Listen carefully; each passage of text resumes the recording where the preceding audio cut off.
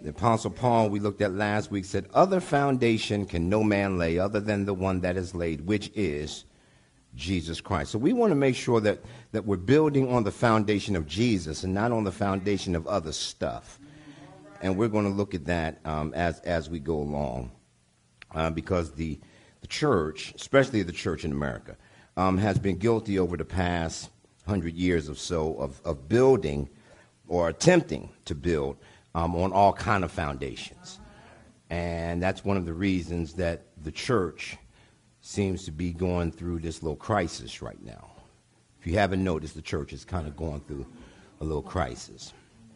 But Jesus said, on this rock I'll build my church, and the gates of hell won't prevail. So the church will make it through. Somebody say amen. The church will make it through. We just want to make sure that we're not shaken out as things are shaken up. Ooh, that'll preach. Psalms 11. When the foundations are being destroyed, what can the righteous do? What I want to look at over the next couple of moments here is I want to look at the pattern of the house. And when I speak about the house, we looked again last week and we talked about we are no longer strangers and foreigners, but we are fellow citizens with the saints and members of the household of God. God is building his church. Church is referred to as a house. It is a household.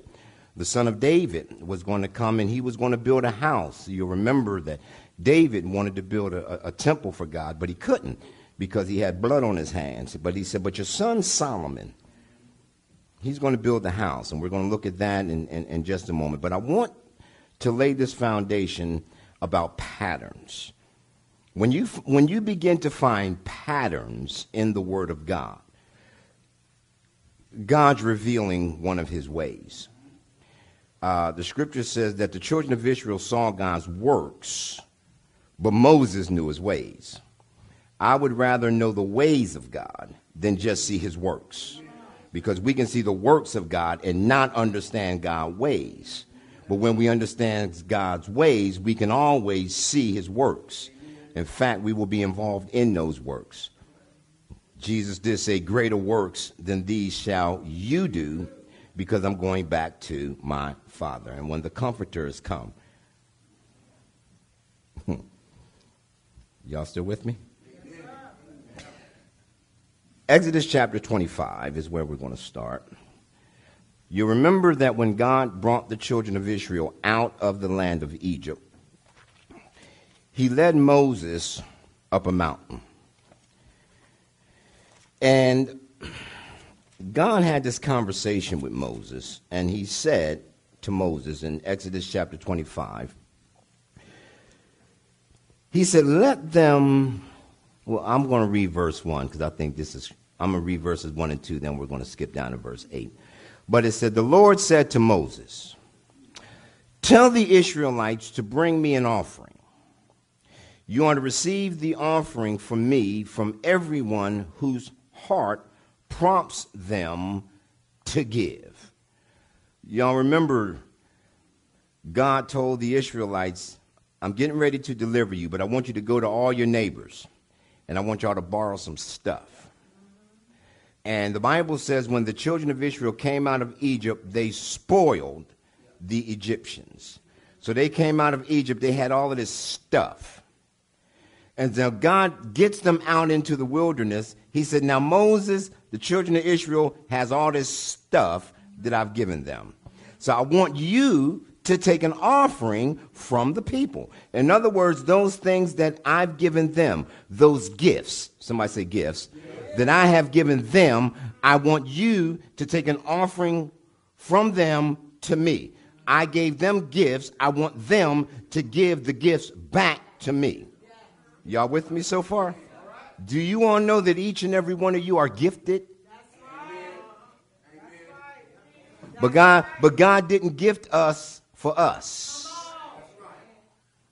We're talking about the pattern of the house. Y'all stay with me. Take an offering from me, from everyone whose heart prompts them. Another translation says from everyone that's willing which is why God kept trying to tell the children of Israel, if you be willing and obedient, you'll eat the good of the land. That's another message, though. Verse 8 says, then have them make a sanctuary for me, and I will dwell among them. Make the tabernacle and all its furnishings exactly like the pattern that I show you. According to all that I show you, after the pattern, somebody say pattern, pattern of the tabernacle and the pattern of all the instruments thereof, even so shall you make it. Note, God said, I want them to make me a tabernacle, but I want you to make the tabernacle according to the pattern that I show you. So in other words, God has the pattern. Y'all with me? God has the pattern. He says, now take an offering from the people so they can build the tabernacle, but I'm going to give you the pattern. So yes, I want you to build it. I want your gifts involved, but you have to build it according to the pattern I show you. So in other words, tell the people they can't come up with their own pattern. I have the pattern. Y'all with me?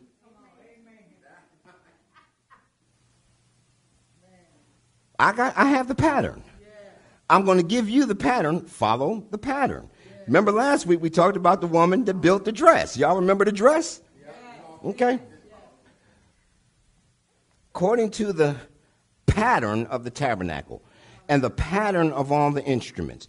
Now, in Exodus chapter 39, it says in verse 42, now according to all that the Lord commanded Moses, so the children of Israel made all the work. Note, according to all that the Lord commanded Moses. What did God command Moses to tell the children? Make the tabernacle according to the pattern. So the children of Israel, according to what the Lord commanded Moses. Boy, I just stopped there for a minute. I'm trying to stay on track. It's interesting. God gave Moses the pattern to give to the people. Then they did according to all that the Lord commanded Moses. So the children of Israel made all the work. I would imagine there was a few folk in the bunch. And Moses did look upon all the work, and behold, I love this. They should make a real movie out of this. And Moses looked upon all the work, and behold, they had done it as the Lord had commanded. Even so had they done it, and Moses blessed them. Oh, didn't say God blessed them. It said Moses blessed them. It's an interesting thing about the blessing of the Lord. The blessing of the Lord flows down. God blesses, and whomever God blesses, then they can bless. Which is why he told Abraham, I will bless you, and you shall be a blessing. Are y'all following me here? So when God blesses you, you in turn can now bless others. But remember, it flows down. In other words, you can't give what you don't have. We're talking foundations here.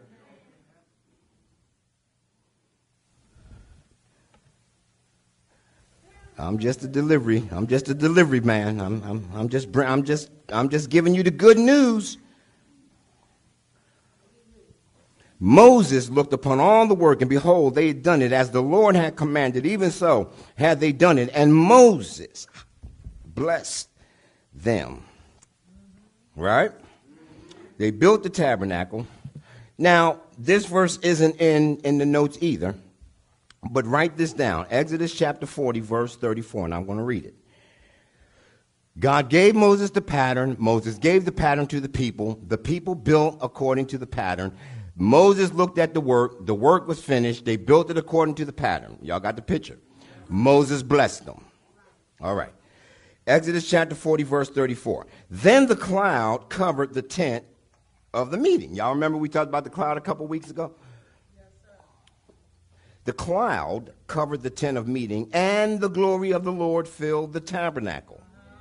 Moses could not enter the tent of meeting because the cloud had settled on it, and the glory of the Lord filled the tabernacle. When did the glory of the Lord fill the tabernacle? After the work was completed. But they built the tabernacle according to the pattern. Based on foundations, if they hadn't have built the tabernacle after the pattern, the glory wouldn't have filled the tabernacle. You build it according to the pattern, then God shows up and enters in and fills the tabernacle.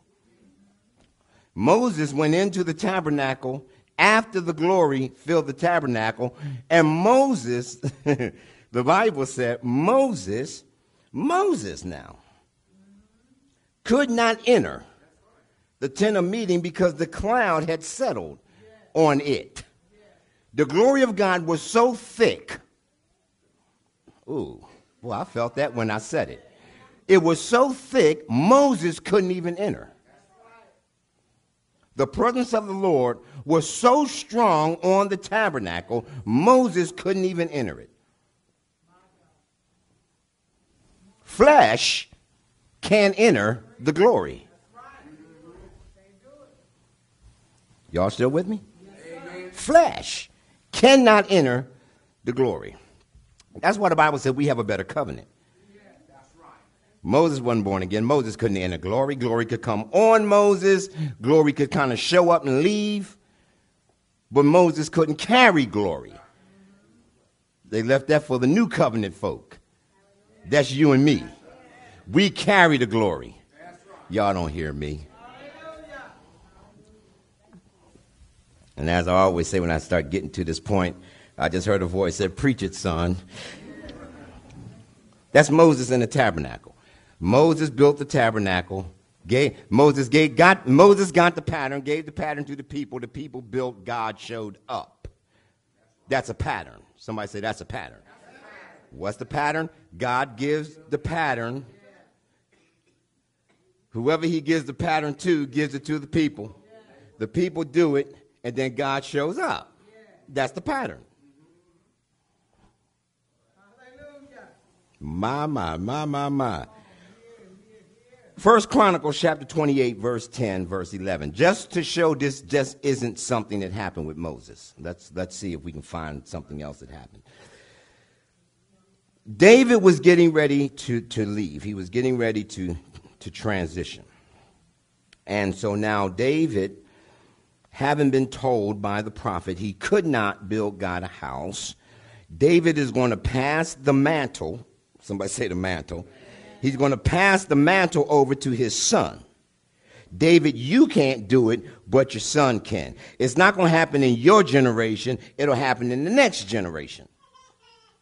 Amen. That's my grandboy. He got it. It's not going to happen in your generation. It's going to happen in the next generation. See, there are some things didn't happen in a former generation, but it's going to happen in this generation. God does not change. Take heed now, for the Lord has chosen you. This is David talking to Solomon. New level of leadership. God said, David, you did good. You routed all the enemies out of the land, David. You went in, David. You conquered the land. You established the kingdom. But you can't build the tabernacle. There's some stuff, David, that's assigned to you, and some stuff ain't. There's some things I've chosen that generation for that's what they're responsible for.